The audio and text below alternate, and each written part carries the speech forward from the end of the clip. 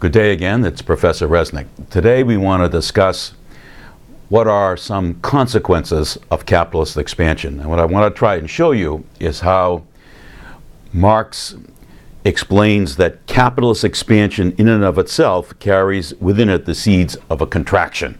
And then the contraction carries within it the possibility of expansion. So what we have is the business cycle. So in addition to class exploitation, that's Marx's critique of capitalism, he provides another critique, which is the ups and downs of capitalism, this kind of anarchy of production, in the words of Engels. So let me begin.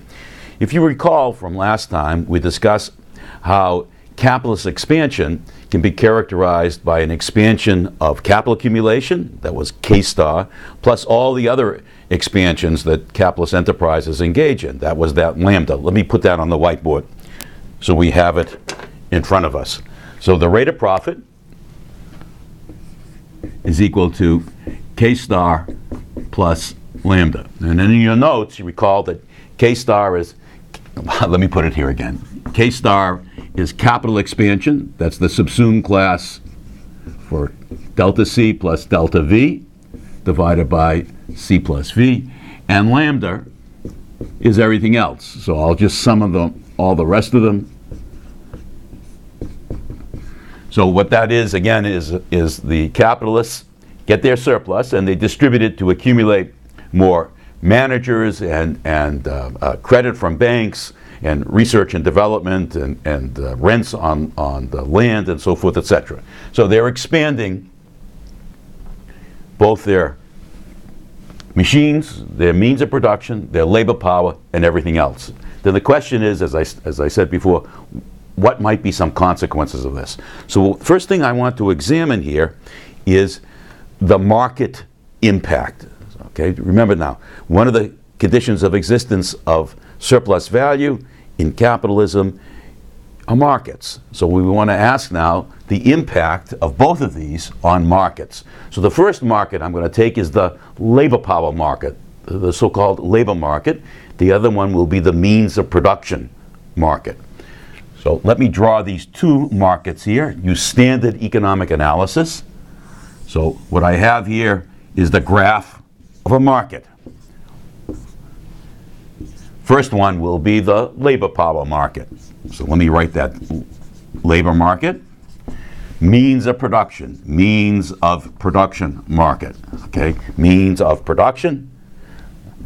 You can read my writing, I hope. Labor power market. If it's a market, we're concerned with prices. So here I'm going to put the price of labor power, price of means of production, and of course supply and demand over here and supply and demand over here.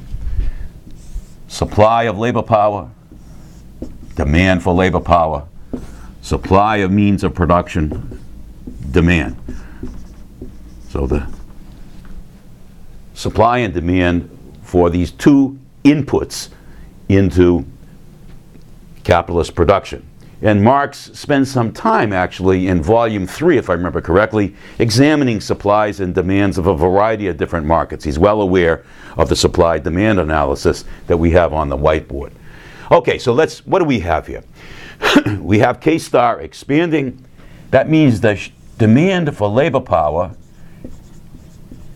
shifts to the right.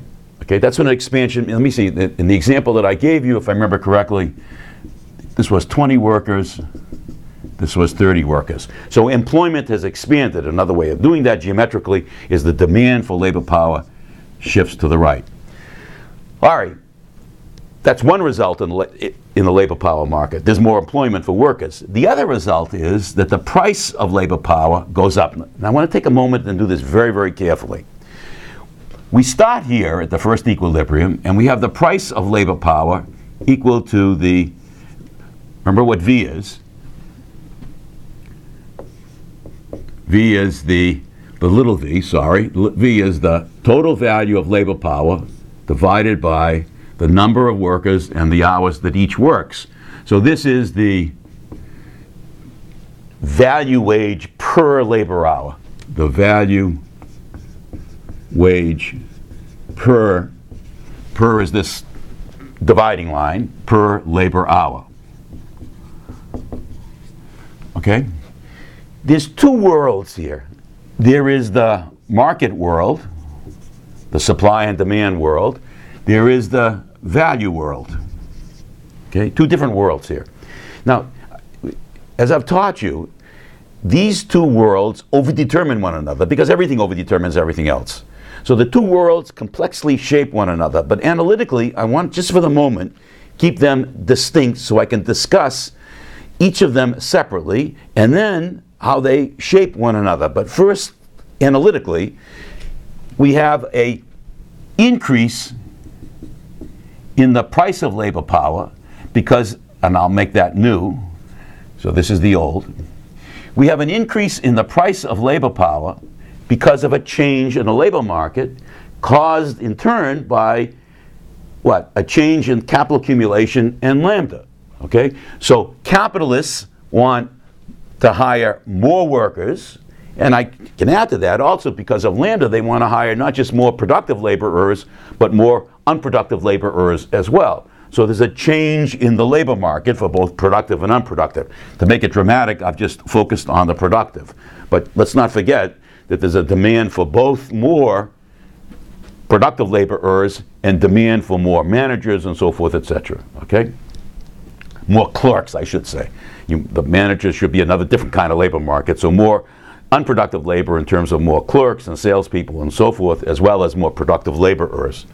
So over here, to go back to this, we have a change in the price of labor power, but unless I say something else, there's no change in the value per labor hour. This one, by assumption, is unchanged. Why? Let's examine this very carefully. The little v, I'll rewrite it over here, value of labor power divided by LH. Okay. In the numerator, this value of labor power, okay,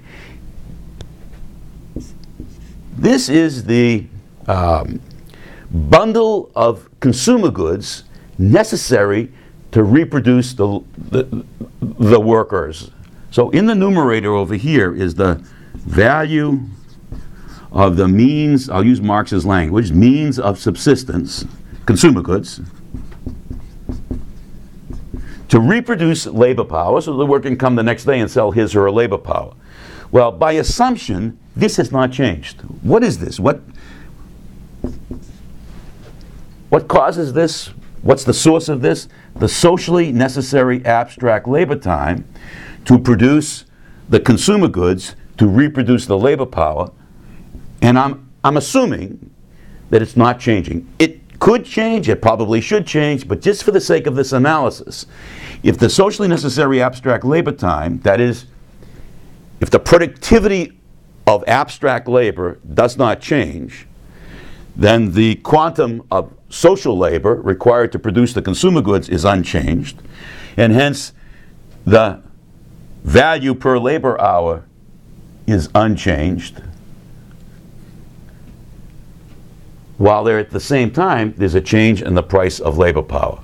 So if the little v doesn't change, there is a deviation of the price from the value. So what we have here is this interesting deviation, this amount.